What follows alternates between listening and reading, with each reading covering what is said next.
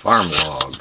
Start date 2020-0301. March the 1st, 2020. So this is my Mark II hydroponic setup. It's day 42. I got peas right here. They're not doing so good. Same thing with the cucumbers. So I've made my Mark III, which I will be talking about here shortly. But I've gotten some flowers. Got a couple of little peas on here. This one was not getting enough water because of the problem I was experiencing with my water system. It kept on getting clogged. Alright, so this is the inside of the Mark II, which my previous video was about. Let's see, without the reflection, there are little bits of dirt, peat moss, and whatnot from my starter things. The problem was these little guys get clogged really easily and they don't spray. So I kept on having to open it up and unscrew those things and unclog them with a paper clip, and that was getting really annoying. Alright, so here is the Mark III. I've got the same pump, I just moved it over. 3/4 inch hose.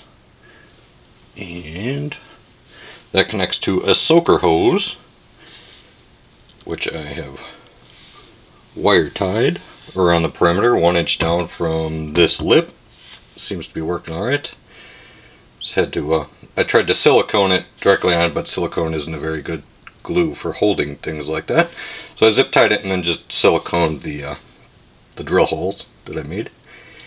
And check this out. Let me plug in the pump doohickey.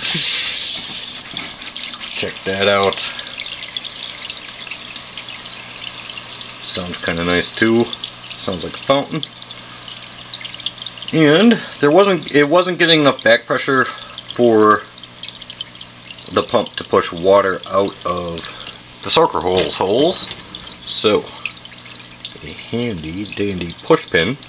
I just went around the perimeter and poked a bunch of holes, and it's got a bunch of sprays going on. And I'm thinking if little bits of dirt, there is no, I guess, spreader for them to get clogged on. So if little bits of dirt going, they'll just shoot right back out and go back into the tub, ideally.